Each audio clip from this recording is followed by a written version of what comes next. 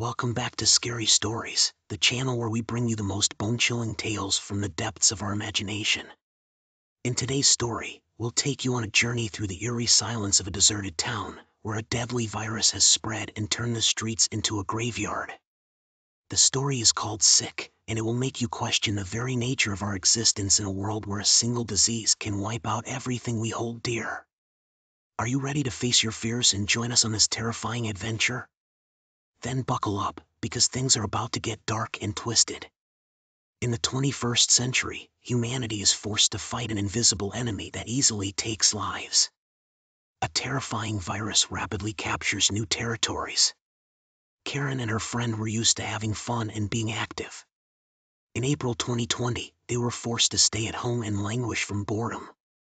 One day, they went out of town to a family cottage located on the shore of a beautiful lake. Here, the heroines freely went outside, walked around, and were not afraid of being caught and fined. However, the calm waters held a terrible secret. Now, the friends are in mortal danger. When Karen and her friend arrived at the cottage, it seemed like there was no danger. The lake was calm, quiet, and the surrounding area was very beautiful. They began to spend their days walking in the forest and enjoying nature. But soon, Karen began to notice something strange. When they walked in the woods, she felt like someone or something was watching them from behind the trees. At first, she thought it was just simple paranoia, but every day she became more and more convinced that they were not alone in the forest. One day, when they went for a walk on the shore of the lake, Karen noticed that the calm waters suddenly stirred, as if someone had made a dive there. Karen's friend didn't notice anything unusual, and they decided to return to the cottage. But on the way back, Karen heard a noise that sounded very similar to footsteps. She turned around and saw a figure in the woods that disappeared behind the trees.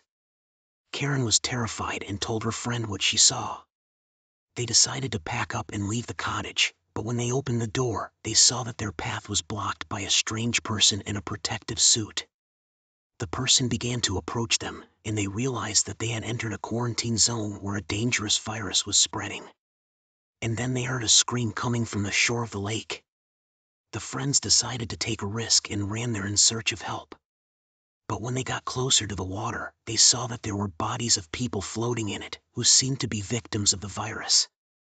It was at that moment that the friends realized that they were alone here with the enemy, and that they had to do everything possible to survive. They began to run, but the virus quickly caught up with them. Every day, their condition worsened, and they realized that they could no longer go anywhere, and that they would have to fight for survival here. They built a shelter and began gathering everything that could help them survive: food, water, medicine.